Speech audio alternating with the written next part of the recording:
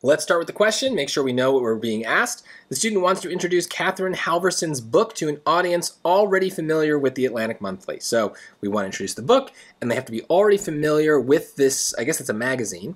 So let's see if we can accomplish those goals using these bullets. So the Atlantic Monthly magazine was first published in 1857. Don't care. The magazine focused on politics, art, and literature. Don't care.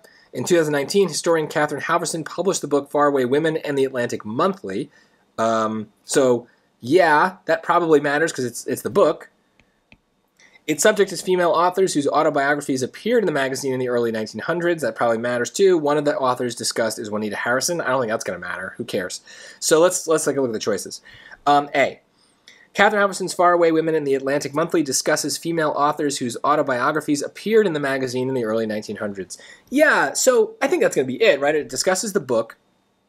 It discusses the magazine. Obviously, it names it, but it doesn't describe like what it is, right? So there's this bullet point here, bullet point 2, where they're like describing what the magazine is.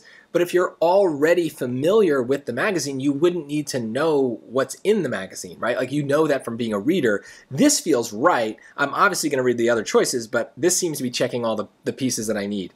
B, a magazine called the Atlantic Monthly, referred to in Katherine Halverson's book title, was first published in 1857. No, if we're familiar, we know the magazine. We maybe know it's been around for a while. Plus, this doesn't introduce the book. It says that she has a book, but it doesn't even say the title, so no.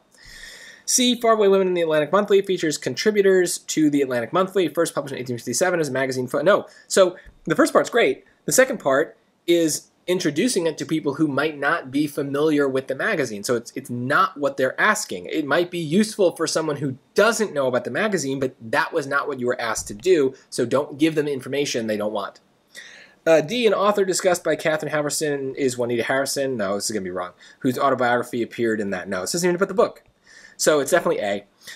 Yeah, just make sure, as always with these outline questions, that you are not giving the information that you personally find most interesting or informative. You are given a task. You have to give them what they want. And in this case, this is interesting.